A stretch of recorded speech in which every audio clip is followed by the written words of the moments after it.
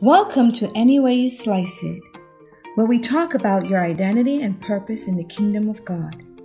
Come join author Ricardo Richardson as we slice our way to the core of God's Word to experience the beautiful and transformational discovery of who we are and why we exist, no matter how we slice it. Today's message is in the fullness of time. Beloved family, our text says, "Now I say that the heir, as long as he is a child, does not differ at all from the slave, though he is master of all, but is under guardians and stewards until the time appointed by the Father. Even so, we, when we were children, were in bondage under the elements of the world. But when the fullness of the time had come, God sent forth his Son, born of a woman, born under the law, to redeem those who were under the law, that we might receive the adoption as sons. And because you are sons, God has sent forth the Spirit of his Son into your hearts, crying out, Abba, Father. Therefore, you are no longer a slave, but a son. And if a son, then an heir of God through Christ." Galatians 4, 1-7. King Jesus said to Nicodemus when he was asked about being born again, thinking it was physical when Jesus meant a rebirth of the Spirit. "The wind blows wherever it pleases. You hear its sound, but you cannot tell where it comes from or where it is going. So is it with everyone born of the Spirit." John 3:8. We live in a physical world and operate in this realm of seeing, touching, and feeling. And so it is with time. It is something we cannot see, touch, or feel. We see it coming and going, but we don't know from or where it's going. But we all feel the effects of time. That's called aging. And as usual, we try to take that which is unseen and make it visible or seen. We create watches or clocks to track time. It creates the illusion that we believe we can control time, but we cannot. And we use expressions like spending time, wasting time, saving time, need more time, and out of time. But this is an illusion because we do not possess time. He who created time is outside of time, and he alone by his will controls time. In Psalms 90, the psalmist records the prayer of Moses. "Lord, you have been our dwelling place throughout all generations. Before the mountains were born, or you brought forth the whole world, from everlasting to everlasting, you are God. You turned people back to dust, saying, 'Return to the dust, you mortals.' 1,000 years in your sight are like a day that has just gone by, or like a watch in the night." Psalms 90, 1-4.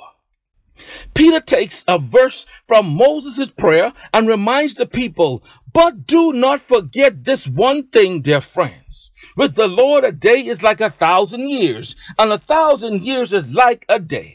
2 Peter 3:8. 1,000 years is like a day in the eyes of the Lord. Now, because of the fall of man from authority and from everlasting life, no human has ever lived more than a day in the sight of the Lord. One person didn't quite make a day. Methuselah, the son of Enoch and the grandfather of Noah, lived to be 969 years old. Genesis 5:27. Elohim is from everlasting to everlasting. He is the Ancient of Days, the King of Glory. There was none before him, so he created the physical world and ordered the day and night, years and seasons to frame the world with time. So what is meant by the fullness of time in our opening text? The Apostle Paul is revealing the kingdom concept to us in this verse.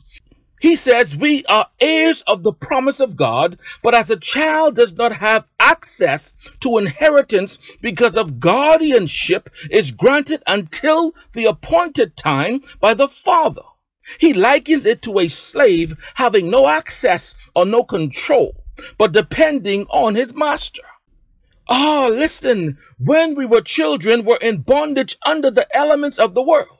But when the fullness of time had come, God sent forth his Son. The fullness of time is not governed by the clock or watch. Rather, it is the fullness of a circumstance, dispensation, or events of time. King Jesus returned to earth not during the Egyptian, Babylonian, Medes, or Persian empires, but during the reign of the greatest empire on earth, the Roman Empire. Why? God sent him during this time because the Roman Empire was the model kingdom on earth of the kingdom of God in heaven. This was in the fullness of time for the Creator of time.